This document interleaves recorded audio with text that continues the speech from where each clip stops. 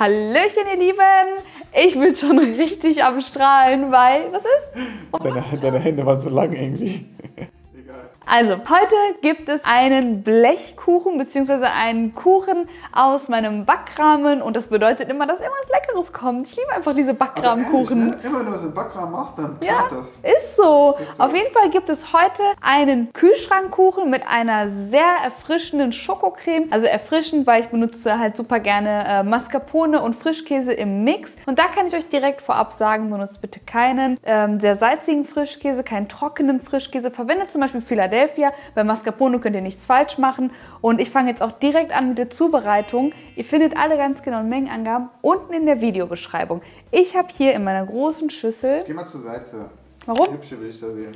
Ah, mein Buch! Oh mein Gott, mein Buch ist da! Oh mein Gott! Okay, aber dazu kommt ein extra Video. Aber wir müssen das hier in diesem Video einmal appreciaten, dass es jetzt ab jetzt in jedem Video im Hintergrund steht. In jedem. 2 Kikis auf einmal, die Doppelpackung. Ich gebe jetzt hier in meine große Schüssel, wo schon Mascarpone und Frischkäse drin sind, einmal geschmolzene Vollmilchkuvertüre. Ich habe das in der Mikrowelle geschmolzen bei 360 Watt für 1 bis 1,5 Minuten und anschließend 10 Minuten, also bevor wir angefangen haben zu drehen, stehen lassen, weil sie sollte nicht mehr so heiß in die Mascarpone kommen, beziehungsweise in diese Mischung, damit es sich super, super gut miteinander verbindet. Und da gebe ich dann auch noch Zucker mit dazu. Zucker, aber nur ein bisschen. Ich will es nicht zu süß.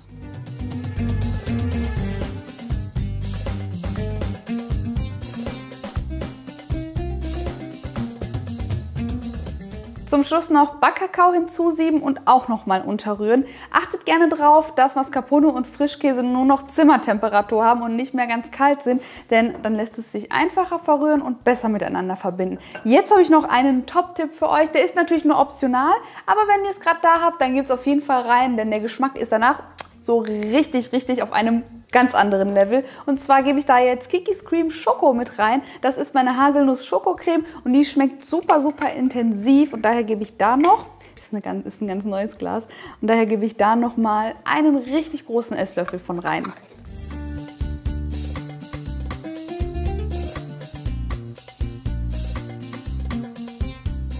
Und sobald ihr auch nur einen Esslöffel von der Kikis Creme in die große Schüssel gebt und das verrührt, riecht ihr so richtig diese Haselnussaromen. Also riecht auch gerne mal dran. Und falls ihr meine Creme schon da habt und auch schon probiert habt, denn die meisten haben sie halt letzte Woche schon zugeschickt bekommen, weil sie die bestellt haben, dann schreibt mir doch hier unten in die Kommentare, wie sie euch schmeckt. Ich freue mich immer sehr über euer Feedback. Und ich fange jetzt hier an, die Schlagsahne steif zu schlagen. Dafür einfach mit der Küchenmaschine einmal anrühren und dann mit immer schneller werdender Geschwindigkeit steif schlagen und sahnefest einrieseln lassen. Anders als jetzt hier bei der Mascarpone Frischkäsemasse muss die Sahne ganz kalt aus dem Kühlschrank kommen, damit sie sich auch steif schlagen lässt.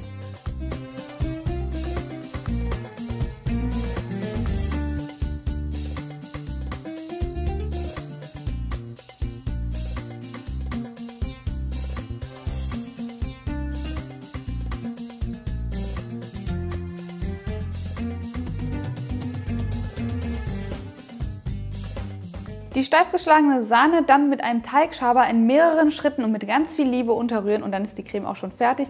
Die steht jetzt hier auch beiseite und ich fange an mit meinen Eierbiskuits, also das sind diese hier. Ihr könntet auch Löffelbiskuits nehmen, ich mag die Eierbiskuits ganz gerne und die tunke ich wirklich nur für 1 Sekunde in Milch, also wirklich nur so 1. Dann wieder raus und dann gebe ich sie in meinen Backrahmen. Den habe ich eingestellt auf 24 x 26 cm. Aber ich schreibe euch die Infos alle sowieso unten in die Infobox. Und ich persönlich habe unten drunter immer mein eckiges Cakeboard, aber ihr könnt auch direkt irgendeine andere Unterlage verwenden. Hauptsache, wir müssen es danach nicht nochmal transportieren. Das ist super wichtig.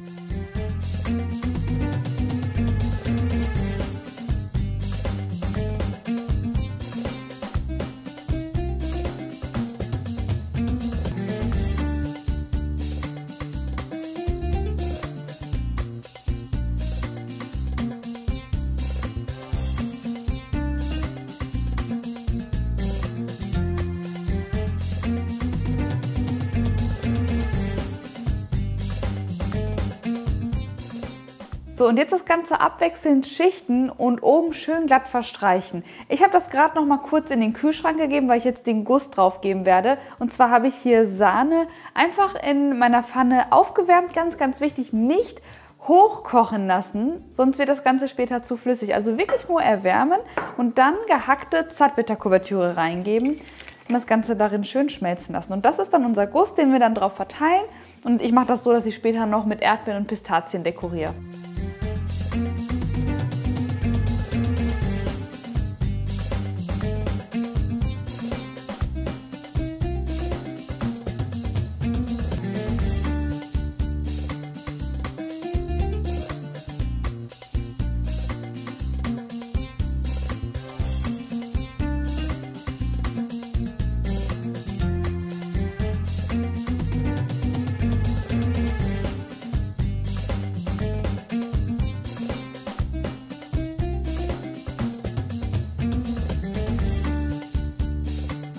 Und jetzt den Kuchen nochmal für 2 Stunden kühlen, damit alles richtig schön sitzen kann und fest werden kann. Und dann könnt ihr auch den Backrahmen schon entfernen, am besten mit einem Backformmesser, damit euch da auch nichts kaputt geht. Und das Ganze servieren. Ich wünsche euch ganz viel Spaß beim Nachmachen. Tut mir leid, dass es heute leider keinen Taste-Test gibt. Während Ramadan ist das Ganze ein bisschen schwierig. Aber wir machen den Taste-Test mit Sicherheit auf Instagram. Und dafür verlinke ich euch mal unsere Accounts einmal unten in der Infobox.